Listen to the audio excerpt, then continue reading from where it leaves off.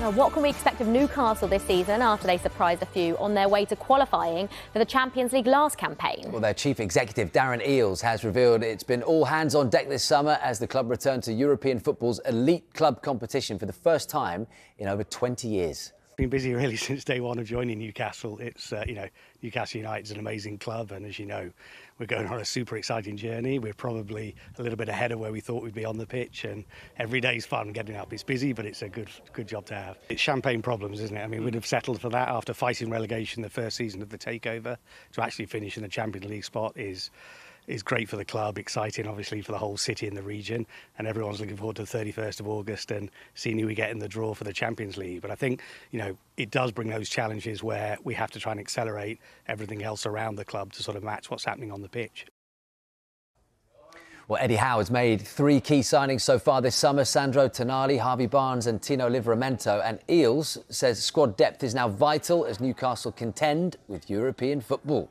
We've got a great squad of players who did a brilliant job getting us where we were, but we understand that we're now going to be competing in Europe as well as the Premier League, and that's difficult. But then that means you've got to bring in quality that can actually match the squad you had. And also with Eddie, he's got a certain type of player and personality, and I think he's done a brilliant job since he's joined the club of just galvanising the squad and making sure that it's a team that's almost more than the sum of the parts, because they just play so well together and with our fans getting behind them.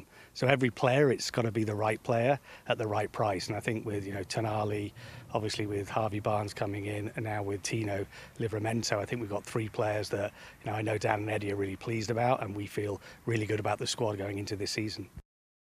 So Eales mentioned there Newcastle are always looking for the right player at the right price, despite being the richest club in the world. But as you might expect, there has been a significant upturn in how they've spent their money since the takeover. Now, let's just firstly have a look at Newcastle's record signing before and after Saudi Arabia's public investment fund took control of the club. The £40 million spent on Joe Linton there was their record transfer pre-takeover. Then you've got Joe Willock, Miguel Almiron, Callum Wilson and Alan St Maximan, all ranging from a modest 25 million down to 20 million.